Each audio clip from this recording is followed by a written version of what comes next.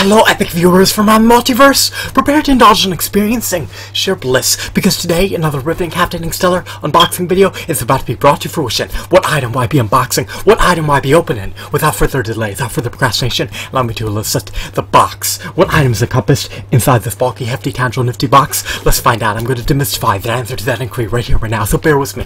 It'll only take me billions of picoseconds to extract the item from the box and subsequently flaunt it in front of the camera for you to feast your glorious eyes on. Here we go. The unboxing process is about to commence. The unboxing process is officially underway. What item is obscured by this envelope? Let's find out. The envelope is about to become ravaged. It's been officially dismantled. The envelope can be relegated to the trash. It can be consigned to the trash. What item have I prompted?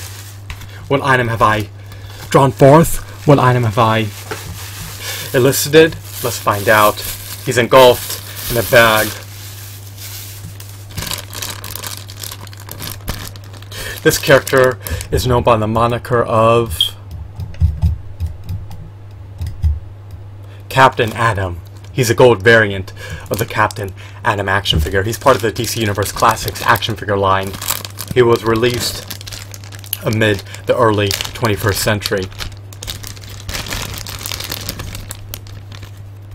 Unfortunately, the DCUC line is discontinued, so you're gonna have to buy him on the second-hand market if you want to procure him. I want to scrutinize him. I want to examine him. I want to see if his nose is chipped. If it is, that would agitate me.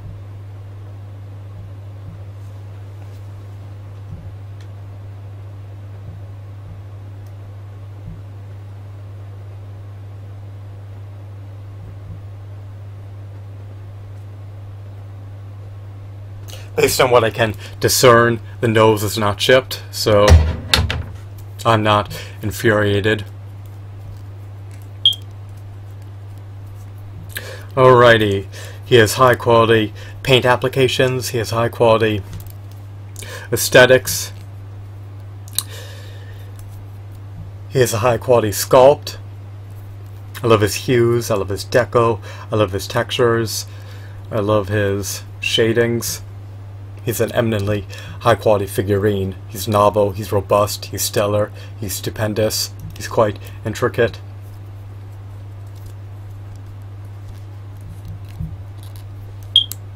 He emulates Captain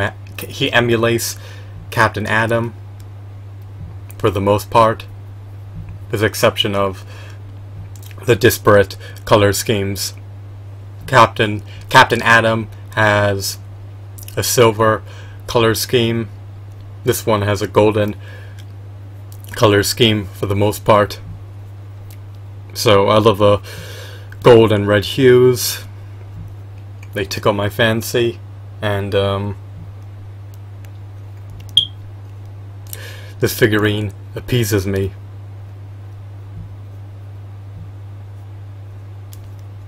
Why would I deem this figurine to be appealing? Well, he has ample points of articulation, he has high quality shadings, he has high quality hues, he has high quality textures, he has high quality aesthetics, he has a high quality sculpt, he has a diaphragm joint.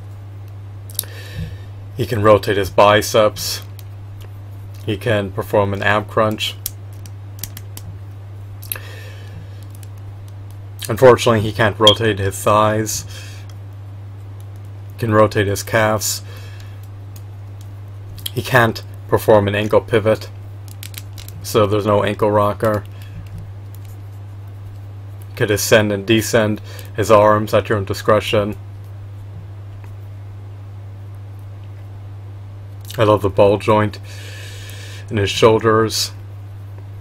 His pelvis is intact. His head is also relegated to a ball joint, so there's latitude for articulation in his head as well.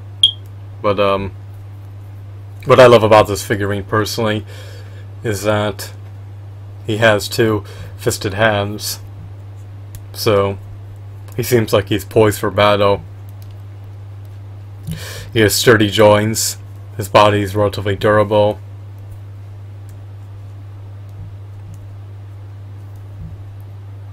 His color variations are unique. They're novel. They're aesthetically appealing.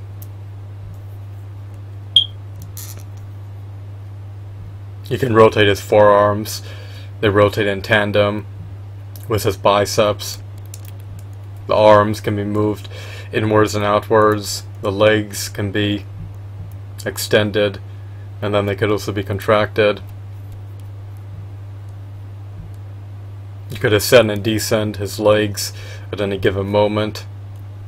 You shouldn't tamper or fiddle with the joints too much. You don't want to compromise the integrity of the joints. So we just have a robust, novel, intricate figurine. And of course, his sculpt is the same as Captain Atom's. He is Captain Atom, but he's a gold variant instead of the regular silver color schemed Captain Atom. And I just find his aesthetics visually appealing. I love the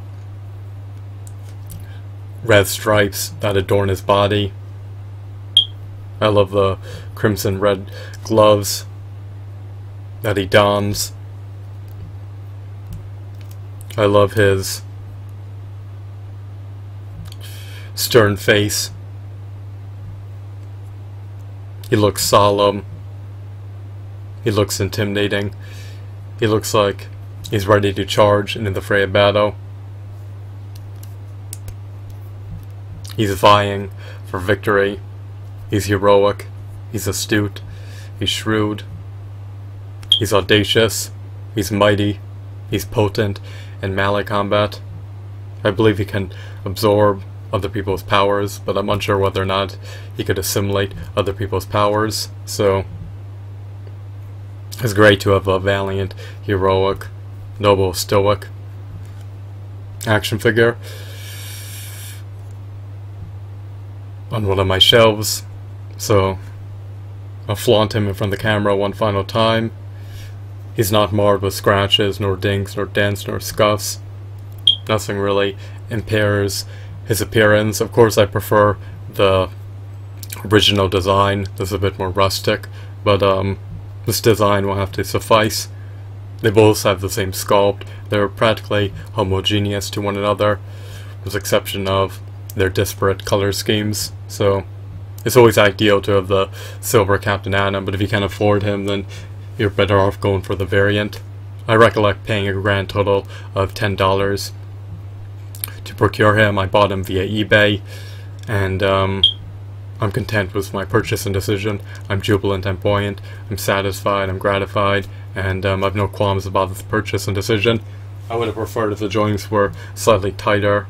It's okay that he's used.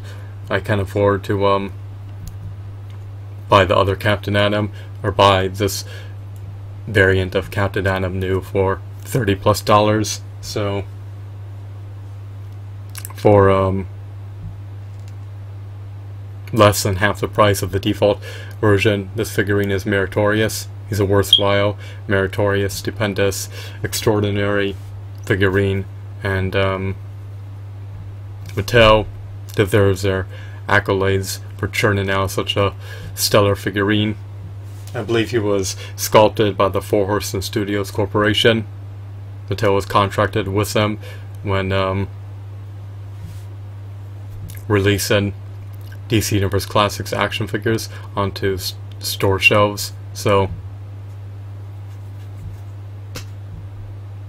they have my gratitude. I hope that you found this video to be enthralling and insightful. Have a wonderful, marvelous day. Goodbye.